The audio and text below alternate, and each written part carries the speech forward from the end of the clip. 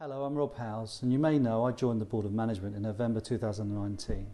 As you're aware, a working group was set up to review the membership categories. This group included Jenny Hicks, Colin Hicks, Simon Barge and myself. We did not take this task on lightly. We've listened to members that were good enough to respond to our request for feedback. We've analysed data and spent many hours discussing the issues of our club and golf, issues that need to be attended to now. Like you, we realise that golf in general, including our club, finds itself in a critical position. The statistics regarding age of our members make it very clear we must attract new members, and we must do it now. Our group presented their findings and recommendations to the board very recently.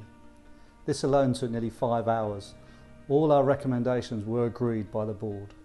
We have truly made every effort to retain members. There is no magic wand, but we hope the reintroduction of the 5-day membership for over 70s is more than just a step in the right direction.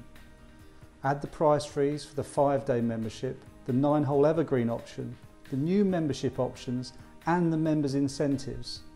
And we hope you'll appreciate we've done what we can without putting the club at risk of going out of business. We have innovative new membership options to attract new members to our club. These are introductory offers. We will offer discounts for groups joining, and we're rewarding members who recommend new members by reducing their membership next year. We'll be advertising this extensively in local papers and on social media.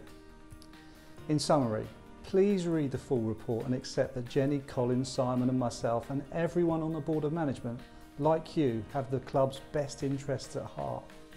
No one wins here. We all need to pull together and keep our club strong. The Board of Management have listened to the committee and the comments from our members. Our club needs everyone's help and support in these difficult times.